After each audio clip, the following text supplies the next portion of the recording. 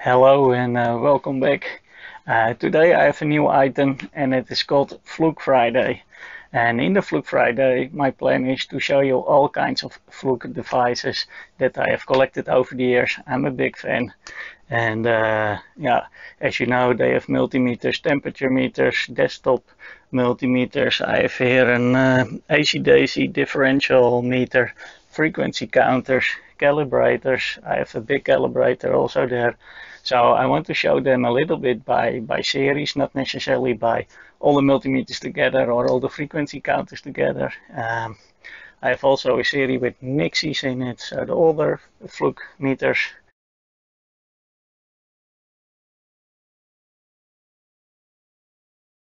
So it's gonna be kind of cool. Little disclaimer, this video is not sponsored by Fluke. These items are not original, but I made this for the purpose of this video because I'm a fan and of course because of the copyright. It will not be for sale. So we start with the first series. So I thought, okay, that would be the 10 series, the 10, 11 and the 12. The little multimeter with just very little buttons, and then the 11 has a little bit more and the 12 has all the options.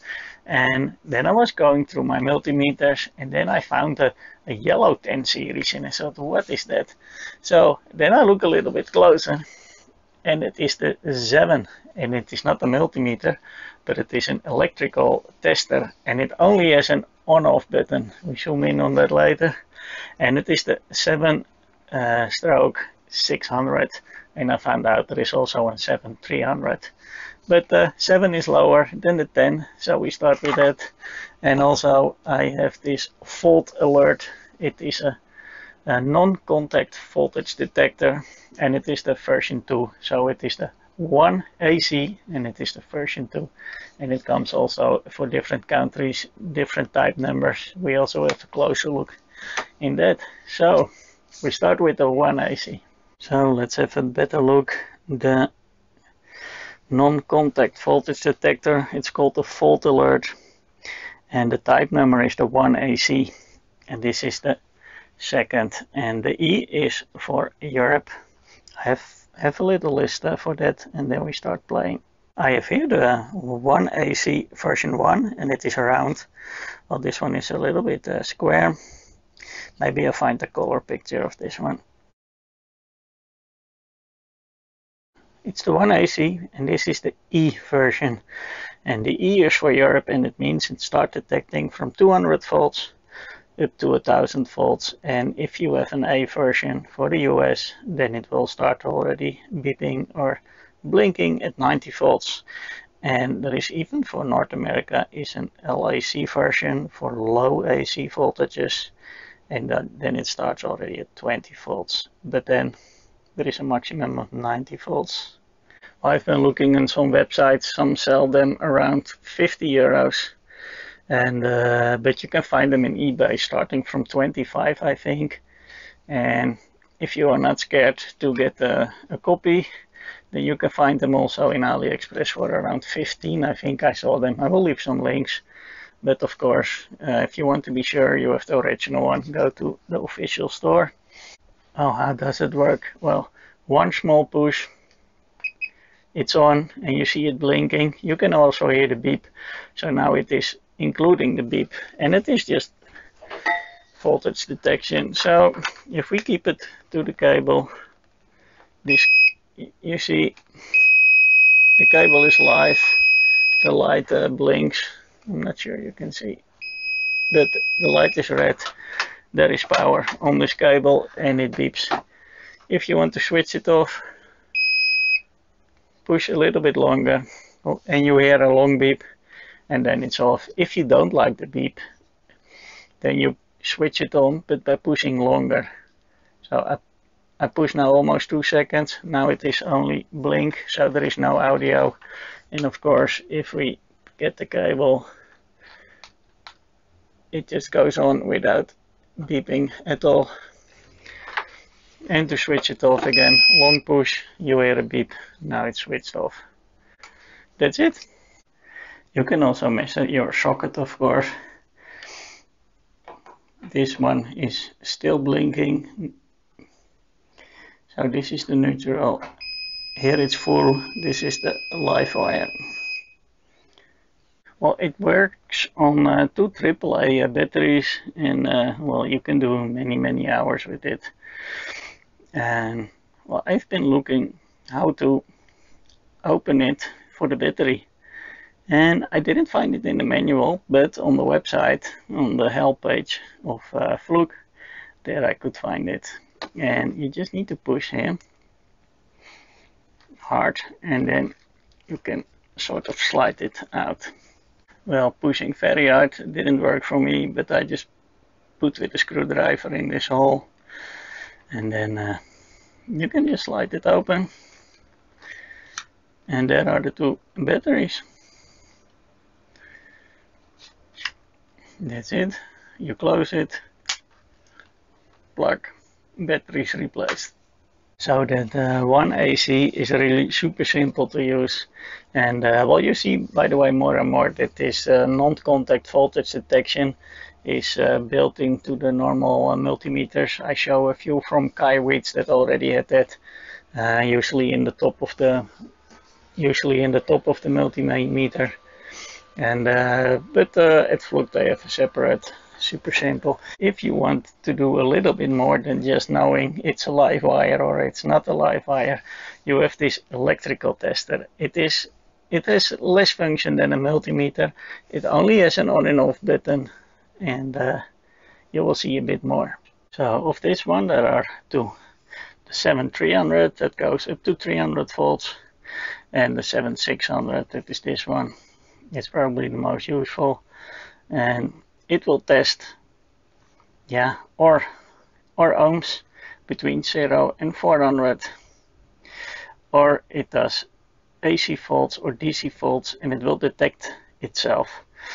And yeah, there only is an on and off button, so that is the huge difference between if we get the Serie 10, then you have an on-off button, and you can select which option you want.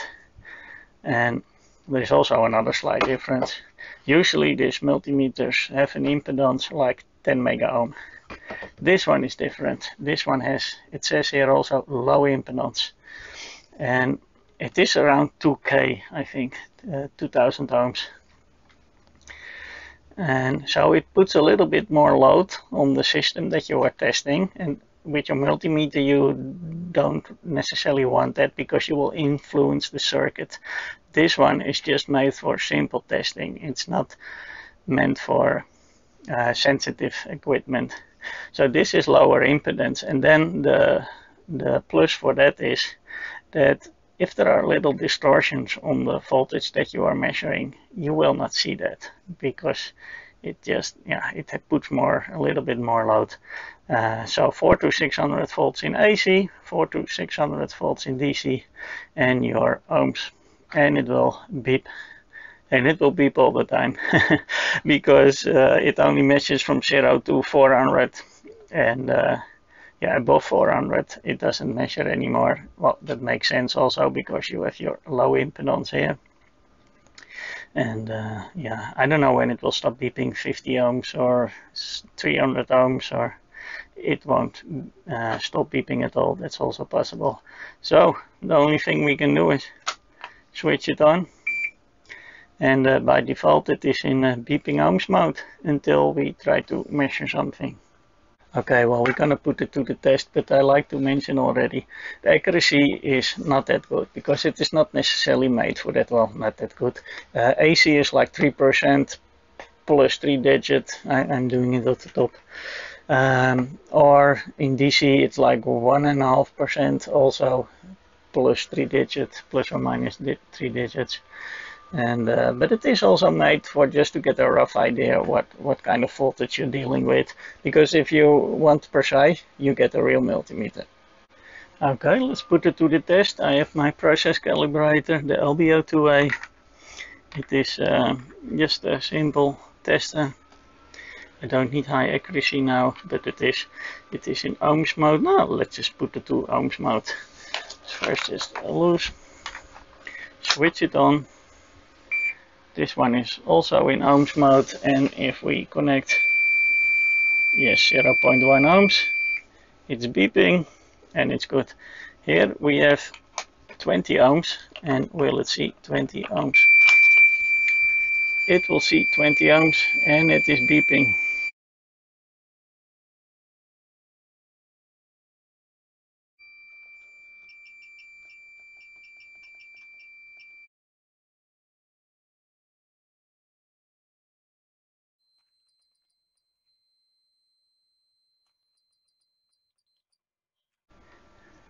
Okay, at 350 ohms it stops beeping, and you see it is spot on in that sense. 350.0 ohms and 350 on the calibrator.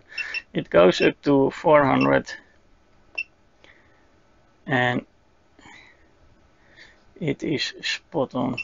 One more, it is overload overrange.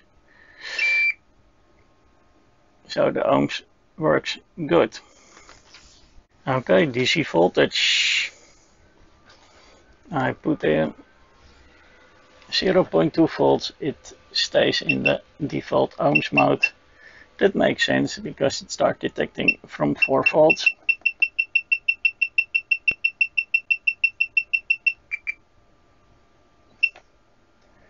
Well, it even detects 3.6 already. And we go up to 4. You see here is that last digit that they say you need to add plus minus the last digit 3 times, and that's okay. Still the voltage works well. If I go a lot higher, 6.6, also still good.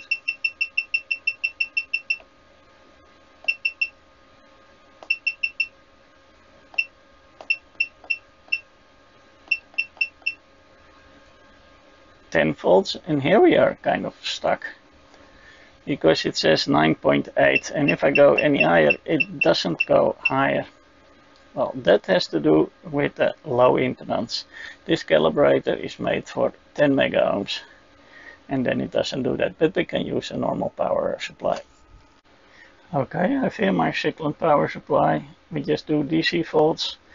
The output is not switched on. I set it to 13 volts. If I switch the output on, you can see here it is in its default ohms measure mode. Now it will detect, oh, there is a DC voltage, and it will show the DC voltage. And well, exactly within spec, because it is the 3-digit. Let me get some more. Go to 19 volts, 28 volts, 32 volts.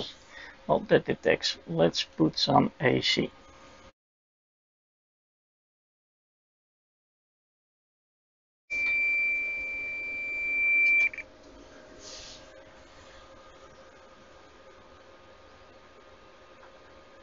Let's go a little bit higher, 300 volts.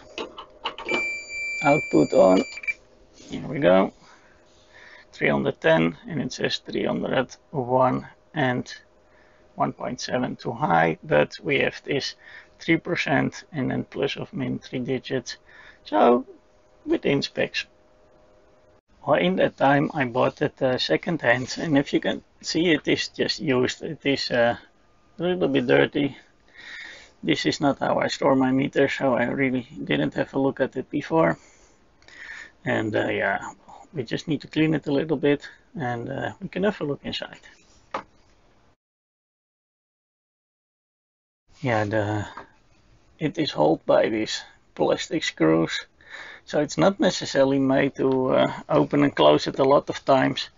By the way, the display is 4000 counts, and the battery you can run it about 650 hours. So, and well, it's just a simple 9-volt battery, and it looks actually quite nice inside.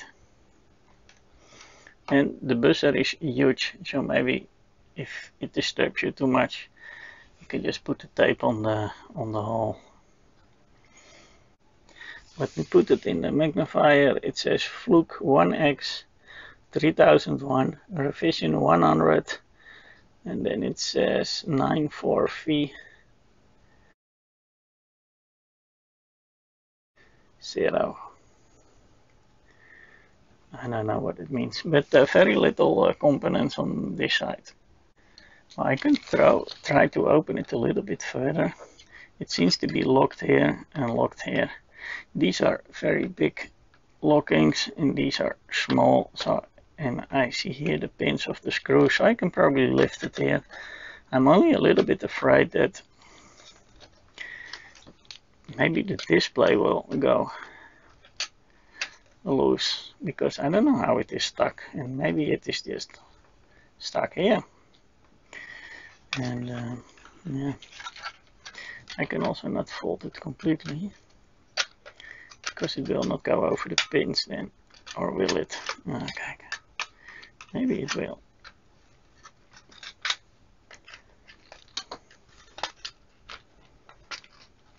Yeah, the display is loose. It is with these zebra strips. Okay, I've put it under the microscope.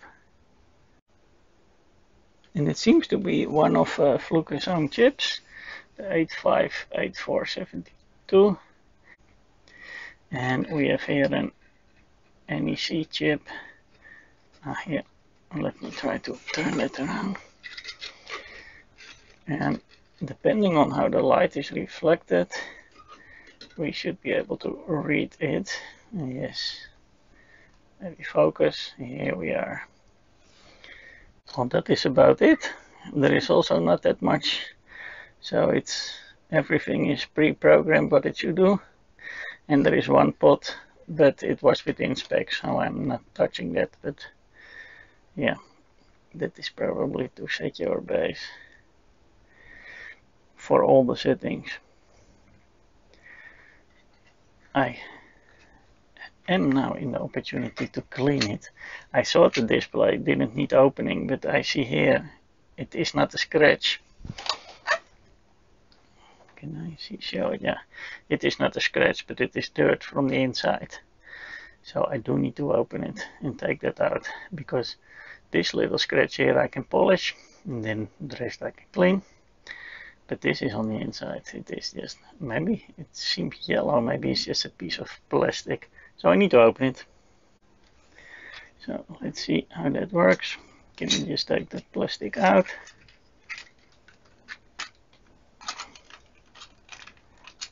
How is this stuck?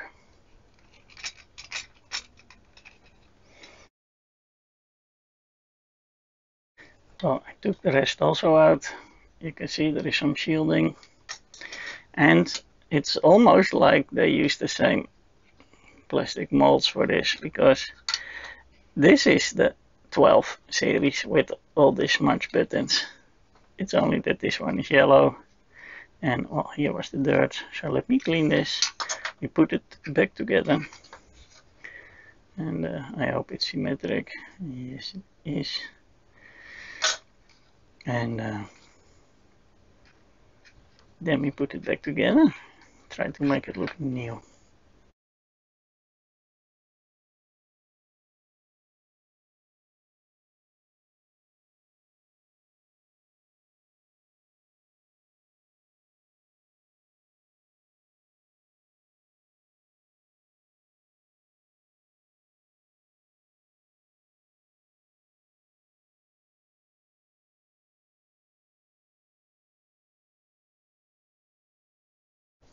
Okay, look at that. Cleaning really makes a huge difference. Look at this. It is almost like new. It is completely nice and yellow as it was. I managed to take out the scratches. It is still a little bit left, but it is hardly noticeable. And it is super bright to see. I think this was a success. So that was the idea behind the Fluke Friday. Every time a different series. Now I had below the 10, this 7600 and this AC1 version 2. And yeah, we just open it and clean it a bit if possible. This one really is like new. I like the result. And next time we're gonna do the 10 series. So the Fluke 10, 11 and 12. Thank you for watching, and hope to see you next time.